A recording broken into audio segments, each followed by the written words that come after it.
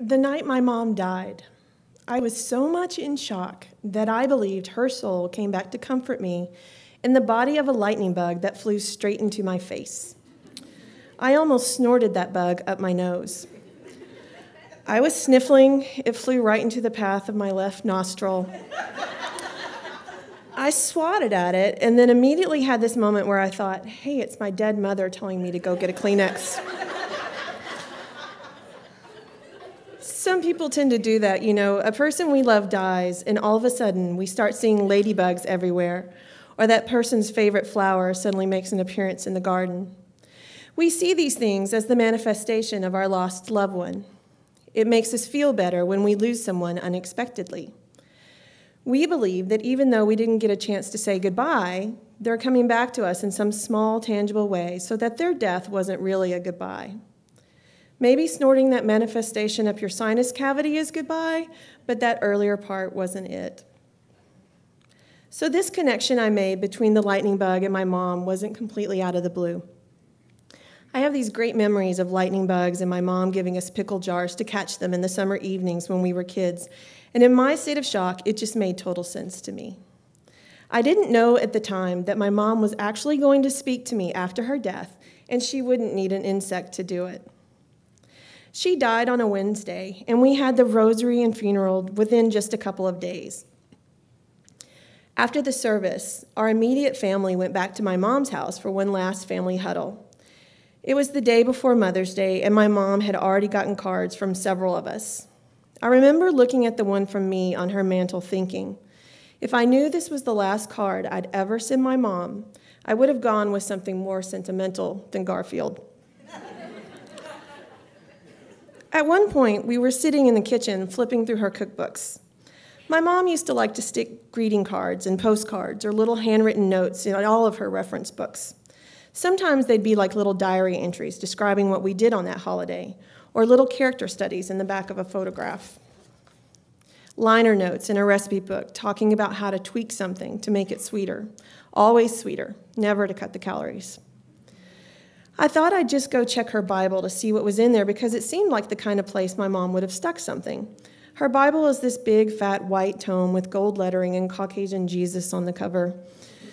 You won't find anything in there, my sister said. We already went through it looking for Bible verses for the service. But I flipped open the Bible, and there it was, the first thing I saw, an envelope with my mom's handwriting on it that said, Mom's Last Wishes. I looked at my brother, who was standing right there with me. His face blanched as I held it up, and I said, what the hell is this? We grabbed both of my sisters and ran to my mom's bedroom to open the envelope. In it was a sheet of paper with handwritten directives for how she wanted her funeral to go. It read, as for my last wishes, I have a few requests. If my in-laws are still alive, please do not let them do any planning. I want to wear the outfit I wore when Mike and I were married. Please, no big bunch of flowers. I would rather have had those while I could still see them. Just a red rose for each grandchild. I would like a rosary at Memorial Gardens and a mass at Holy Cross Catholic Church. Please do not let anyone sing or play Amazing Grace. Play On Eagle's Wings or When the Roll is Called Up Yonder, but not Amazing Grace.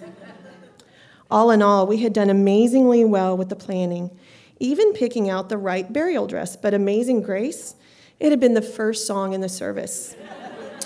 Because who hates Amazing Grace? Then, tucked into that larger envelope was a smaller envelope that said, to be read at Rosary. Inside was a 2-page note telling each of us in the family how much she cared about and was proud of us. She told us that if we kept her in our hearts, we'd never be alone. Then she thanked us for being a part of her life. Thanked us. Both the letter and the funeral directions were undated, but they were written sometime after my son Rowan was born 3 years earlier because she mentions him by name with the rest of her grandchildren. My mom had not been sick or in poor health.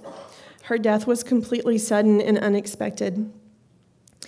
As far as we know, she had no reason to think that she needed to write this stuff down and place it where one of us would find it, or to look in the event of her death. Of course, it would have been nice to find it a day earlier because that Amazing Grace thing. But I think we found it when we needed to find it, when it was just us, the people who loved her most, on the toughest day that most of us had ever had, when we needed to hear from my mom just one more time that she loved us. It was so much better than a bug.